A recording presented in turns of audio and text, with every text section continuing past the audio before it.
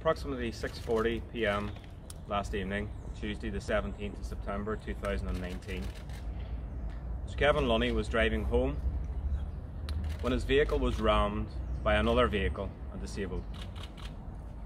Mr. Lunny locked himself in the vehicle, but four masked men appeared, smashed the windows of Mr. Lunny's vehicle, forcibly removed him from the vehicle and bundled him into the boot of a black Audi saloon and drove him away from his home.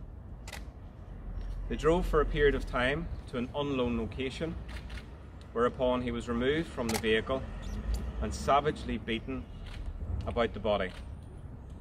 He sustained severe and brutal injuries to his legs, torso and face. After this savage attack, he was then bundled into another vehicle, driven for another short period of time, and then he was dumped on the side of the road just outside Cavan to fend for himself with his severe injuries.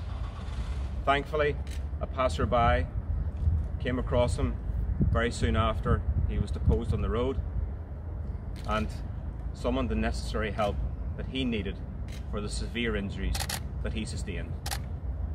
The PSNI and our colleagues in An Garda Síochána have launched a joint operation, and we're putting all of our resolve and resource into bringing this to a swift and satisfactory conclusion for all. We appeal for anyone who has information on a silver BMW acting suspiciously in and around the Stragona Road area of Darlin last evening. Alternatively, information on a black Audi saloon who drove away at speed from the area of Stragona Road, Darlin, or any information whatsoever that you can assist us with in our investigation, please get in contact with the PSNI on our 101 coding reference number 1748 from the 17th of September 2019. Alternatively, phone our colleagues in An Garda Síochána, or if you wish, phone the confidential line on 0800 555 111. Quinn Industrial Holdings are linking this to the series of attacks and intimidation which has taken place against both the company and senior executives over a number of years. Is that something that you share? We are at a very early stage in our investigation and we are keeping an open mind at this time.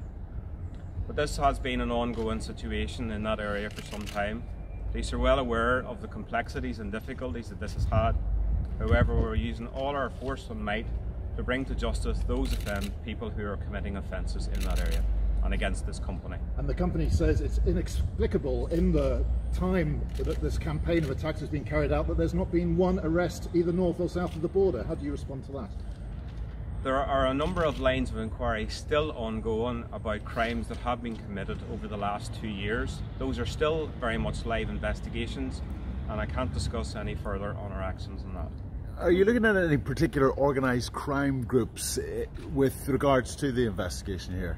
Again, it's an early stage of this particular investigation. This is the most severe and savage attack that has been to date at this particular company or area, and we were keeping our open mind as to who or what is behind this. The company also said they were angry that this individual hadn't been given more protection. Is there a protection for the staff at this company now, and has that been stepped up in the wake of what's happening? Where we have information or intelligence to suggest that somebody's life is at risk, we put in place all necessary measures to protect people and prevent harm. So is there more of a presence or police presence around the company today? Today, yes, there is a police presence around that area because it was their Board of Directors conference the past 2 days and we had uplifted our footprint in that area because of that. Have you been able to? The Quinn family have said they're frustrated and angered that they continue to be associated with these attacks, and indeed they continue to condemn those attacks. Do you welcome that condemnation from the Quinn family? I welcome condemnation from every right-thinking person across this district and further afield. Savage and brutal attacks like this should never happen to anyone for any reason whatsoever.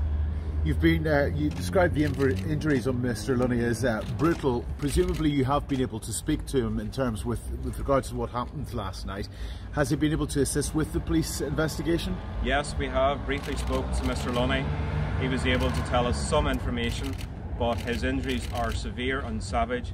Although not life-threatening, they will be definitely life-changing, and he is assisting us with the inquiry as much as he can. Did the perpetrators have any particular message or anything to say to Mr. Lunny? Sorry, one at a time.